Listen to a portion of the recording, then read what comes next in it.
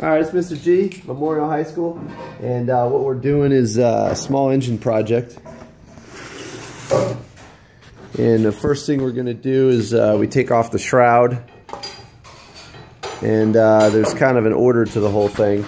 Next thing you do is take off the magneto, then you take off the flywheel, and you're going to need some special tools for that.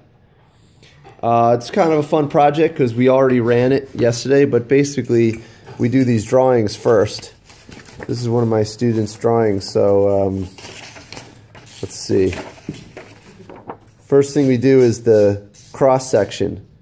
So this is all the parts. So you have your valves, your spark plug, the head, there's the gasket, here's labeled as the head, the rings on the piston, the connecting rod, the crankshaft, the timing gear, the cam lobe, the camshaft, the tappets, and this is the block. And so that's how it works.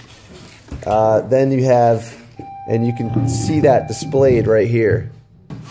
So basically this drawing is this, but in a cross section. Okay? And then the next thing we're doing is the 4-stroke process, and that's right here.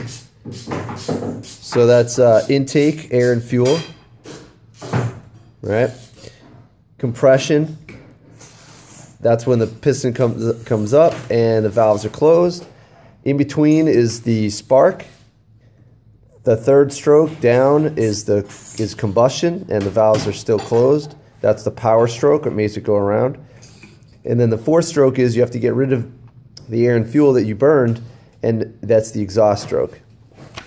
Okay, and then the last drawing is the diagnostics,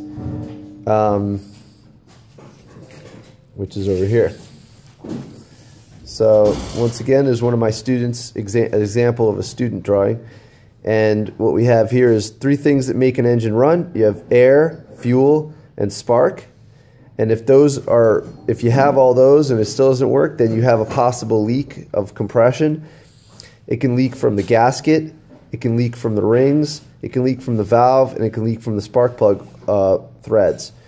So those are the possibilities, and small engines are a great way to learn about how engines work, because the only difference between a small engine and, let's say, like a Ferrari is 2 things: the spaces in between and the materials. So otherwise, fundamentally, it's the same 4-stroke process. All right, I'm Mr. G. This is Memorial High School, and we're doing small engines. See you later.